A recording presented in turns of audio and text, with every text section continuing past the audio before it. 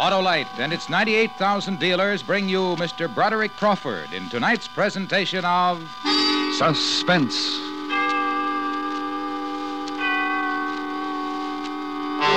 Tonight, Autolite invites you to return to the 30s as we chronicle the true account of those turbulent years with a report called Dutch Schultz. Our star, Mr. Broderick Crawford.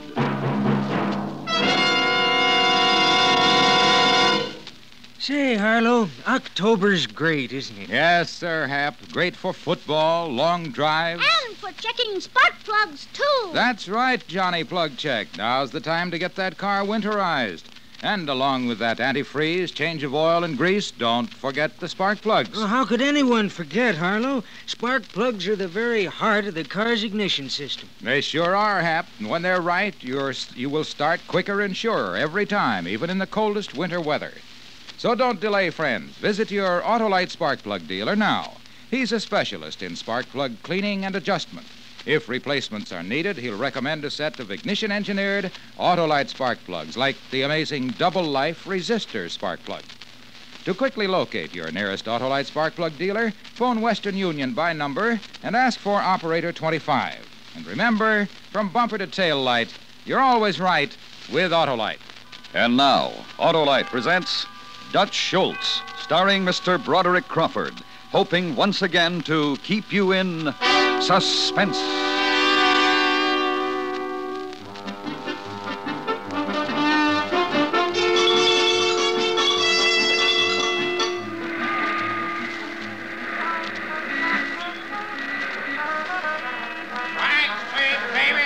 Read all about it. Will Rogers dies in plane crash. Act 3. Get your New York Daily Mirror. Baby.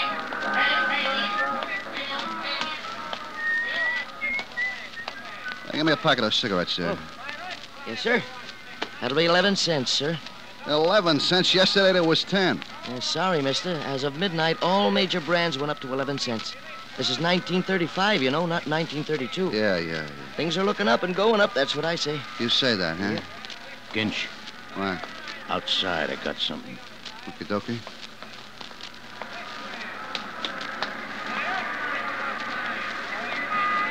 So? Certain parties is meeting tonight up at the hotel. Are you kidding? Hey, Flot, you kidding me? No, Ginch, I wouldn't kid you. You know that. What parties? The big brokers. You know, Harry and Lepke and Lucky.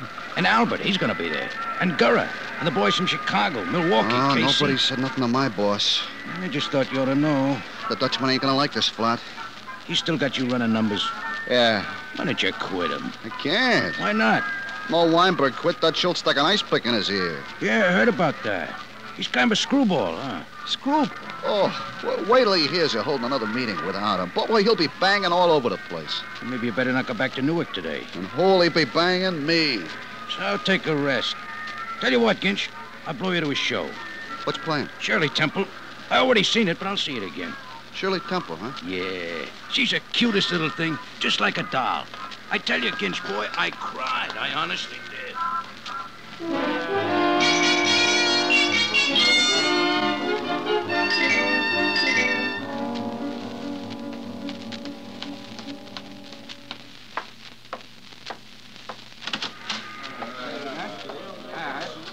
Hiya, Harry, Lucky, boys.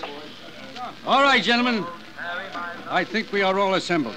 Somebody turn that radio off. You're looking just fine.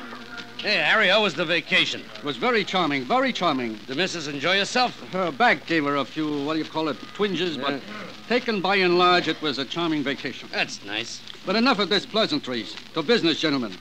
The question we have met to deliberate about is this new fella in the DA's office. That bum has got to be banged in the head. Please, a little consideration? Hey, girl, don't be interrupting Harry. Sorry. Apologies accepted. Now then, this new fella has been investigating some matter which might prove embarrassing to we fellows if all the facts should become known. I am referring in particular to the stuff he is investigating about the numbers business. Now, since we decided to get smart and form the syndicate... What do you mean I don't go in? How are you, boys? Dutch Schultz. Yes, Albert, it's the Dutchman. How come all of my good friends here, the people I've been doing business with for years, how come they're holding councils without the Dutchman, huh? Please, act like a civilized being, will you? Act like you didn't grow up in a barn or somewhere. And you, Harry, you're my pal. What is this? This is a matter concerning New York City, Mr. Schultz. Not New Jersey or Newark, which is why you weren't invited. Well, the way I heard it was you was going to discuss the new guy in the DA's office. Which is correct, but please, no names. That DA, he done a lot of bad things to me. I think I ought to be in on the discussion. Frankly, I didn't think you'd be interested, but since you see fit to come busting in here, you can stay. Yeah, that's Take a more seat. like it, Harry. Thanks. One thing, though. What? What's that? You're not on the board of the syndicate, Mr. Schultz, so you don't get to vote. Wait a minute. What is this? A bunch of lead pipe hoods, and you're trying to make like big businessmen, big operators. We are businessmen, Dutch. You can sit down and shut up or get out of here. All right. That's more like it. Now then, Harry, you were saying? Ever since that runaway grand jury took out Mr. Dodge, we have had great difficulties keeping the DA's office in line. We got plenty grease, but nobody will pay it to. This new fella, he's incorruptible. So the question is, what are we going to do about him? Just give him a treatment he wouldn't forget, that's all. That's what I say. The bummer's got to be banged in the head. Now, please, gentlemen, a little consideration. Thank you. You see, Mr. Schultz, times are changing. We don't operate with those tactics anymore. This is big business. We got to operate with a modicum of intelligence. Modicum? What gives with that there modicum? It means a itty bit. All right, why didn't he say so? Itty bit intelligence. That I can understand, but modicum. Now, please, Mr. Schultz, let me remind you, you're here as an observer only. Oh, please proceed. I was carried away, a modicum. Oh, yes. Operate with intelligence. It seems to me that there is a definite possibility that we may have to resort to drastic measures in dealing with this fella. Yeah. And so I am deputizing Albert here to investigate the situation. This is no ordinary contract, Albert. I want you to figure out how it can be done so nobody gets fingered and nobody gets hurt. Excepting for that fella, I mean. Will do. The perfect contract. Yeah, and I'll help you. I got a lot of ideas and experience in that line. No. Harry, listen, you don't know how much I hate that new DA. N-O. No. This calls for finesse. And please, no names. Albert, I'm counting on you. Gentlemen, we'll meet here in 1 week for Albert's report. And in the meantime, don't worry about the future. You know the old saying, keep smiling.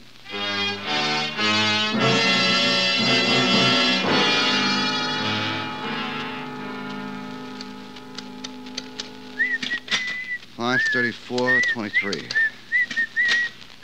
$78.50. $23.46. $891. And $415.67. And that, my good friend, winds it up for the night. Really a very nice little take, Ginch, if I do say so myself. Yeah, well, just don't you plan on taking any of it for yourself, Abba-Dabba. Who can be so stupid? You needn't speak to me like that, Ginch. I know Mr. Schultz. Yeah, but you don't know him like I know him. Yeah, what's the food on the table for? Mr. Schultz. He's back from the meeting. I was hoping he'd stay in New York, see a show or something.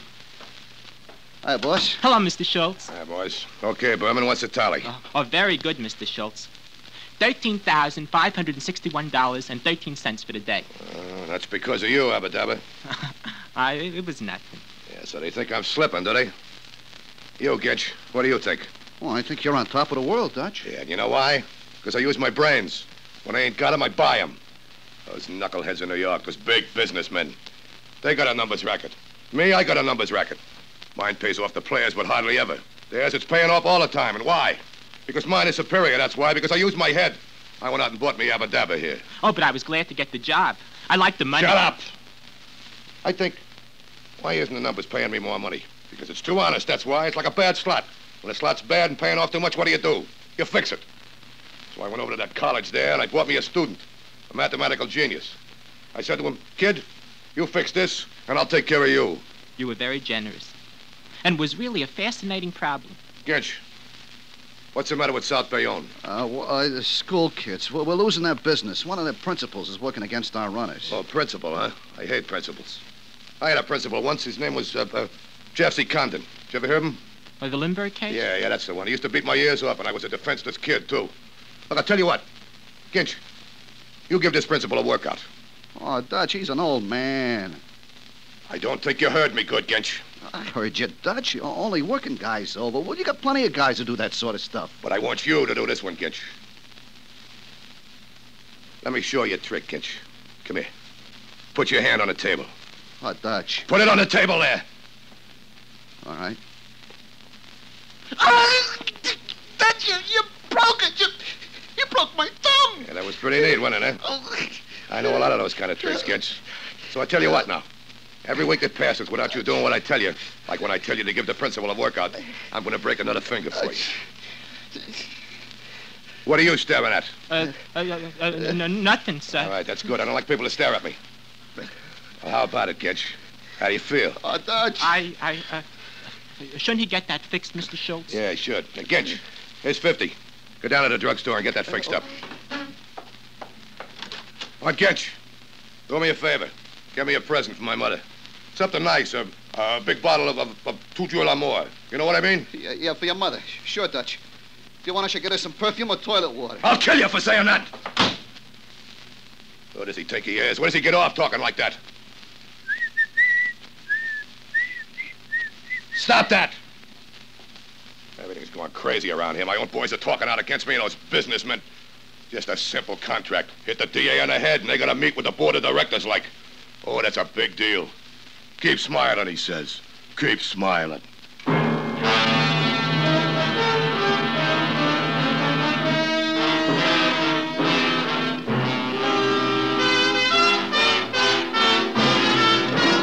Autolite is bringing you Mr. Broderick Crawford in Dutch Schultz. Tonight's presentation in radio's outstanding theater of thrills, Suspense.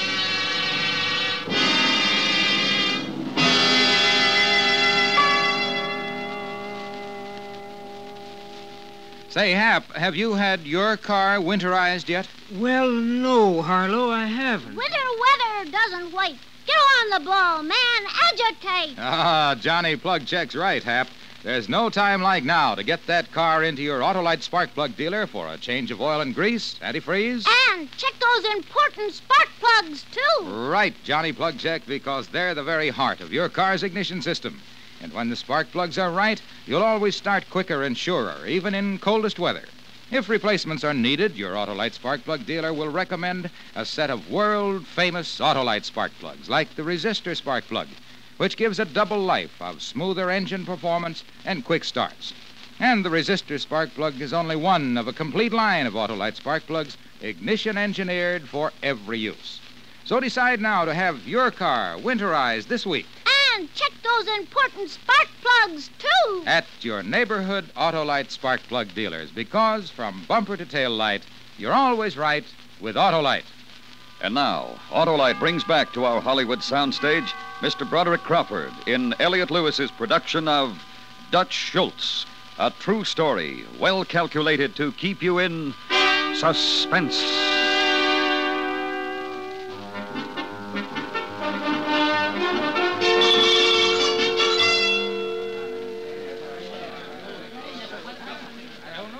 All right, gentlemen, all right. All right, Albert. Let's hear it. And Albert, don't give us none of that keep smiling stuff, huh? Look, Schultz, I don't want no trouble with you tonight. Okay, Mr. Businessman, okay. Let's hear the report, huh? All right. I want quiet. I don't want to have to tell this twice. Here it is. The subject under discussion is no DA. This guy's got it 24 hours around, 2 plainclothesmen all the time. They watch his building, they escort him everywhere. There's no way to get at him. I mean no ordinary way. Use a truck. You get a big garbage truck. See it come speeding down the street? Mr. Schultz, do we have to have you ejected? All right, go on. My cousin. He's got a little kid, 5 years old. So what I did, I borrowed this kid, bought him a tricycle, see? Every morning when this fella comes walking out with his bodyguards, there I am, Joe Citizen, typical square, taking my morning physical with my little boy right there by the door. Very nice. Good, yeah. Yeah. A good idea. He comes walking out. He smiles at the kid, sort of tips his hat to me. I swear that guy's going to be a politician someday. And then he walks down to the corner drugstore. Drugstore? Yeah. And the way I figured, everybody in City Hall is trying to tap his phone, so he uses the drugstore as public pay station. He goes inside, the 2 bodyguards keep out in the street. He stays in and averages 3 minutes alone, see? Then he comes out, gets in a city limousine, and goes downtown. Very nice information, Albert. Now, how do you work it? He's very precise, this fella. Goes into the drugstore at 8:05 precisely every morning. The fellas who are handling the contract get there early. Bang the druggist with silencers, wait. He comes in. Guards are outside. He goes into the booth, they bang him, stroll out. You got 2.5 minutes to get away. The guns get left in the drugstore. That's good. Let's do it. Listen, Albert, I think it's a very compact and neat way to handle a contract, and I only wish I still had you working for me in your old capacity. Yeah. Incidentally, the guns I already arranged for. A pair of brand new untraceable government 45s. We lifted them out of a crate down at the federal warehouse. Yeah, it's perfect. Nice work, Albert, but I've been giving this entire matter a lot of thought during the past week. And really, I tell you honestly, I haven't slept. Now, please, gentlemen, I beg of you, a little consideration. All right. Burn! A lot I care. You wouldn't listen. No, that's better. Now, you know me. I got only your best interests at heart. And I have come to the conclusion that it is in all our best interests that this fella from the DA's office stays alive. Harry, what are you, buggy or something? This guy's got to go. All right, boys. You can just quiet down and listen to me. Yeah, Lucky. What do you say? I say Harry's right. The guy lives. We got to look at this with the long view. We got to think of the syndicate. You and the syndicate can drop dead. Albert's got the perfect plan. Let's use it. Listen, Schultz, I want you to shut up. And now. Harry's right, and here's why. What can this DA investigate? Manhattan, nothing else. All right. So we're gonna let him. We got a nationwide business to take care of. We ain't gonna sacrifice that just so a couple of Times Square number runner can stare at the can. The syndicate come first. Yeah, but that fella, he's investigating pretty high up. He could even get some of we fellas in this room. No, Gura. No? Any lawyer will tell you they can't get an indictment unless they got a solid case. And they can't get a solid case unless they got 2 witnesses. And that is where we pass out the contracts. You mean instead of taking this one fella, we're gonna have to take 10, maybe 20, huh? Yeah. And here's why. Take this fellow, and it becomes a federal case. It gets out of Manhattan, it gets out of hand. And you boys are from Chicago and Milwaukee and KC know what I mean. And you too, Dutch. You don't want this investigation spreading all over in New Jersey. I'm sure Mr. Schultz is beginning to see the light. Now, let's take a vote. Anybody against the notion that we let the little fella go ahead with his investigation? Well, it seems a long way around the bond to have to kill all those witnesses instead of just one fella. We can get them before they start to be news. There's no problem in there. All right, I'm with you. Well, I'm not. Leaving us, Mr. Schultz? Yeah, I'm going back to Jersey where the air don't stink from chicken. I take it you don't like the way we operate. Look, Albert here comes up with the perfect contract, and you fancy pants are too chicken to carry it out.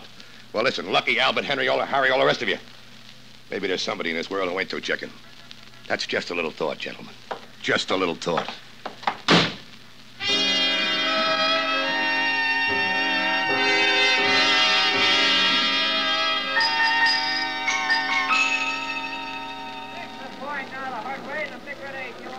Punch, baby. Punch, baby. Hopkins goes to Death House. Get your New York Daily Mirror here, baby. They're over there, Dutch. Those fellas. What you want, Skinch? Stand up by the shoe store there? Yeah. Are you gonna want me any more today, Dutch? No, go back to Newark. Sure, Dutch.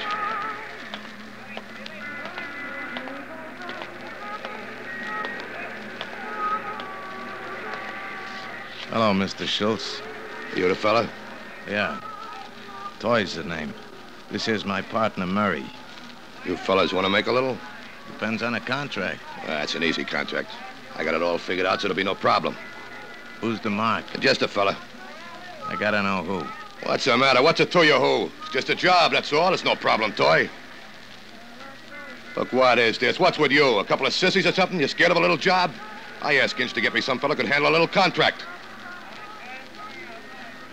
Look, you want to know who the fella is? All right, I'll tell you. I got nothing to hide. It's the new DA in New York. Come on, Murray. Wait a minute. Where you gone? You got the wrong parties, Mr. Schultz. Haven't you heard? The DA lives. That's the word from the syndicate.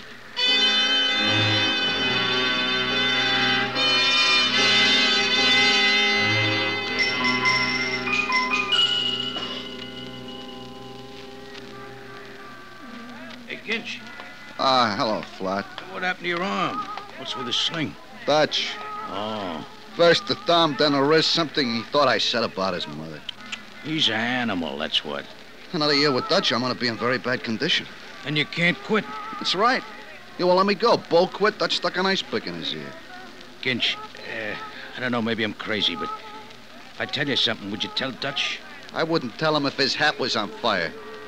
Certain parties is having a meeting tonight. 6 o'clock. Oh, that's one he really don't know about.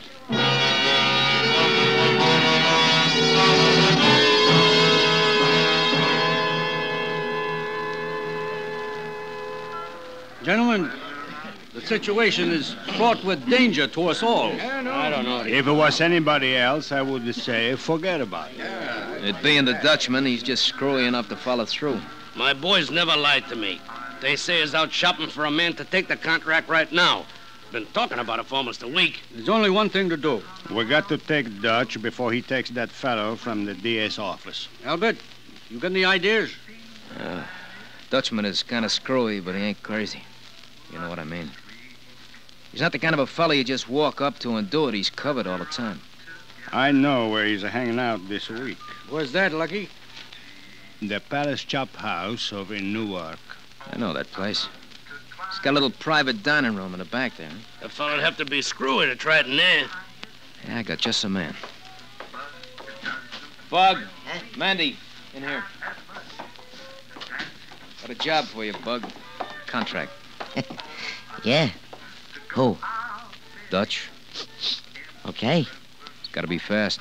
Sure. Fast. I mean tonight. Okay. Tonight. Mandy, you drive. Come on.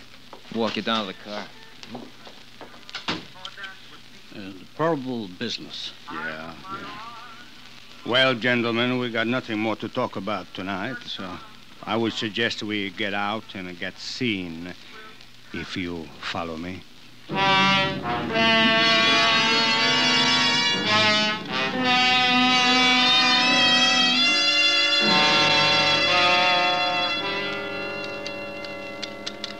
$483.11. 68.51. 17.39. 550 even. 137.45. Look, stop that creepy whistling, will you? I'll fix your whistle so it'll never blow again. All right, now. 775.15. That does it. What I'm going to do to that Ginch when he gets back? I told him to go back to Newark. Where is he? Maybe he missed the train. Or something. Look at Berman. I need you around here to handle my books and keep my numbers business functioning. I don't like it. You should be talking all the time and whistling like a boy, like a schoolboy. Sorry, Mr. Schultz. I'm going to be in business for a long time, Berman. Remember that. You want to get rich? Stick with me. Yes, sir. I'm with you, Mr. Schultz. But keep your mouth shut, see? Tight shut. Now get those tallies added up. I'm going to wash my hands. Yeah, okay.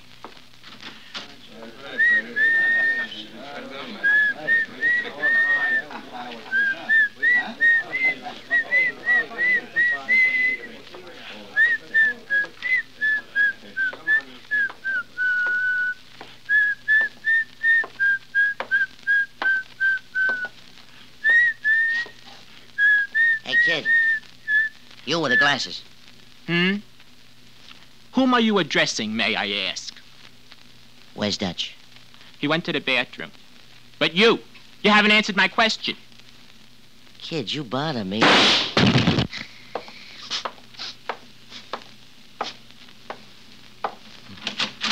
I'm sorry, it's busy. So am I. Busy. Busy as a bee.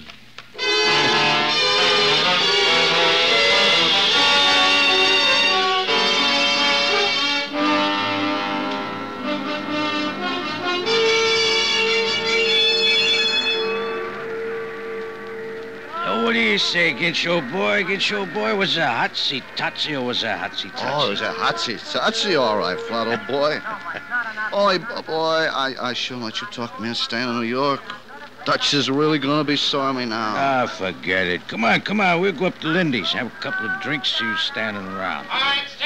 Listen, Fry, I can't. I'm in so much trouble now. Hey, wait, what's that? Listen. Slain in gangland murder.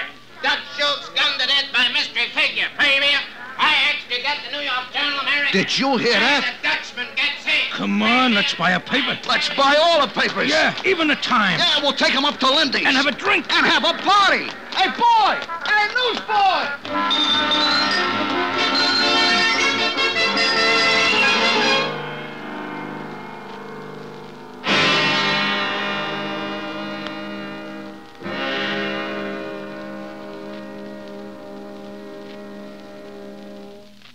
Suspense. Presented by Autolite. Tonight's star, Mr. Broderick Crawford. This is Harlow Wilcox again. Tomorrow, members of the American Trucking Association attending the annual convention in Los Angeles will see a new 3-cent stamp being issued by the Post Office Department. This stamp commemorates the 50th anniversary of the trucking industry. In the years since they first proved themselves as winning competitors over horse-drawn vehicles, trucks have become the backbone of our transportation system. Their versatility and dependability in war and peace and their economy of operation have made trucks the finest carrying vehicles any civilization has ever known.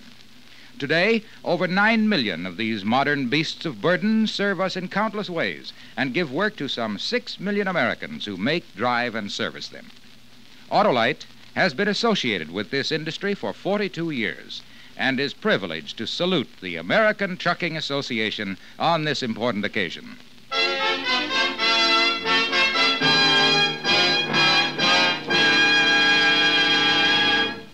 Next week, another true story as we dramatize the diary of a man whose unfortunate task it was to set down a report on the death of his friends. Ordeal in Donner Pass. Our star, Mr. Edmund O'Brien. That's next week on Suspense.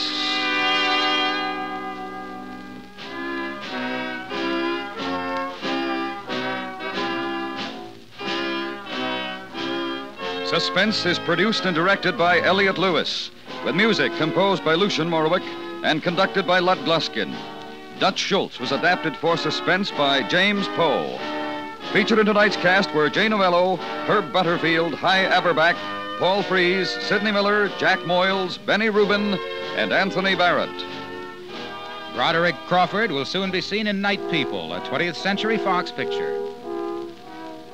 And remember, next week, Mr. Edmund O'Brien in Ordeal in Donner Pass.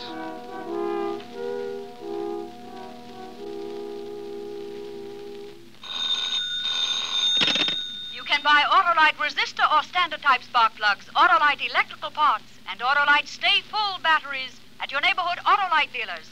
Switch to Autolite. Good night.